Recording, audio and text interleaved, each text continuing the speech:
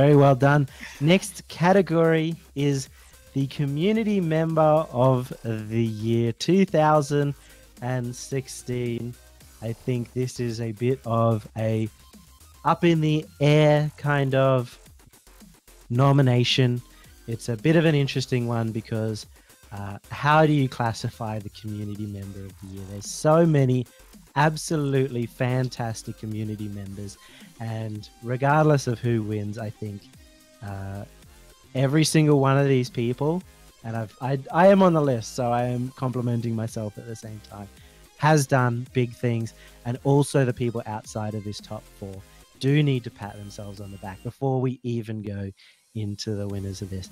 A big category, a big amorphous thing, and we will go straight in. The first nominee for Community Member of the Year is the man that we have just been talking to multiple times, RLO's own Dover.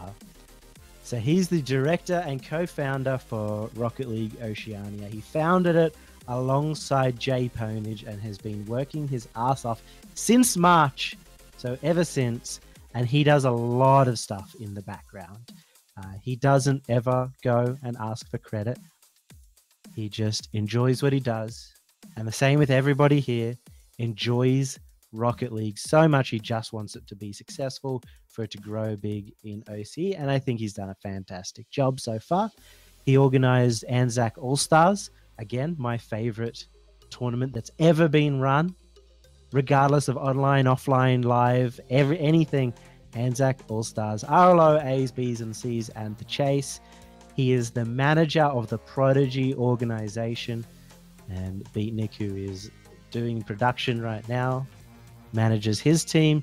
He started the weekly report alongside the rest of RLO, and of course organized the OCE Community Awards that we are doing tonight. He has made even all of the pictures and the production side of this. So fantastic job by him, Dover. He definitely deserves the recognition. Second contender for this award is Nolski, the lead tournament administrator for RLO, and I say that because he won the best event admin previously, so that must be true. He did tournament organizing for one event. He said he's not a tournament organizer, but he organized the Hype 2v2 Hoops charity event, so on Hype channel. That was a great fun event. He is the co-host of the ever so fine and fantastic show called The Pinch. The Power Rankings committee member and admin. Every single week he helps enter the tournament results into the thing so that everybody has a much easier way of digesting the results and turning them into rankings. Co-founder of OCE Freestylers, even though he's not able to freestyle himself. So doing a great job. Doesn't need to be able to actually play to organize, so that's good to see. And he's the founder of the gaming organization called Phoenix Gaming. And I think despite the fact that they were all terrible players who couldn't hit a ball, it's great to see somebody, you see him blushing right now, just coming through and individually sponsoring. The money came out of Nolski's pocket. The third nominee, this one very dear to my heart because it's me. It's Yummy Cheese Man, host of The Pinch, OCE vs. the World, and also ran my first ever tournament very recently, the Starbase Arc tournament, which I think was a great success, and lots of people had a lot of fun, including myself. Community leader for Rocket League Oceania, and I've helped do tournament organization for the 2017 State of Origin. So again, keep your eye out for that. I'm excited for it, and you should definitely be too. Member of the Power Rankings committee, as well as doing Power Rankings Mondays, community casts for CGA, CGM, RLO 2v2, the DB Esports finals for the 2v2, and Hype when there was no availability for AGTV, or GameStar when they couldn't cast. That was when Yummy Cheese Man came in, as well as international promotion for OCE events, which I've done for RLOC, ESL packs, the CPC Cup, and Sennheiser, as well as a few other smaller ones. But if there is a big event in OCE that I want people to watch, then people definitely get to hear about that, even if they start getting annoyed. And finally, we've been hearing about him all night, and he's going to be here all night. B Bears, who founded the OCE Power Rankings. He's the head admin for the ESL ANZ division of Rocket League and organized the ESL PAX LAN, including the qualifiers, with 4 days and the PAX LAN with 2 weeks notification. Did that entire organization a fantastic job. He was a pro player for Jam Gaming at the start of the year. A great team at moving from 5th to 15th on the power rankings, so that's a big achievement for him as well.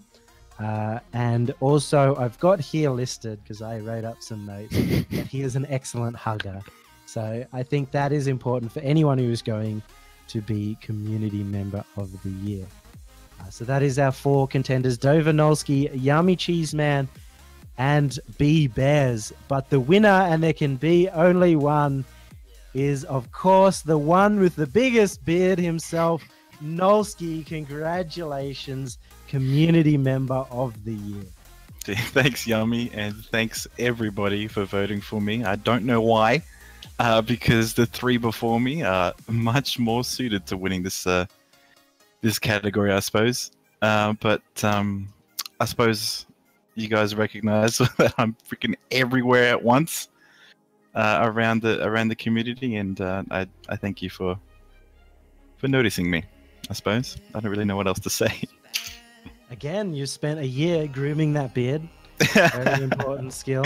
Congratulations once again, and thank you very much. I think it's well deserved. I have a list here of stuff, and it's the kind of thing I had to prune down to find, you know, a small list of things that you're involved in. You're involved in almost everything, but most importantly, you're just there. You're there watching everything. You're there answering questions. You're there helping out, and I think that really shows. But thank you. Again, people are spamming in chat salt. There is definitely no salt here. Nolski is well deserved. There's a reason I asked him to come onto the pinch and co-host along with him, and there's a reason he's here tonight. He is Community Member of the Year for sure, and if you really wanted to know, I was in a not too distant second. So it was a very close race, and thank you very much to everyone who voted for me. And again, for everybody in that category, I think there were like 12 or 13 people nominated from the start, have done fantastic things for the community, and judging them up against each other, it's fine. Like, all of them did fantastic things. It's just that Nolski is the most fantasticest of them all. There you go. Thank you, Yummy. Which brings us on to the next category.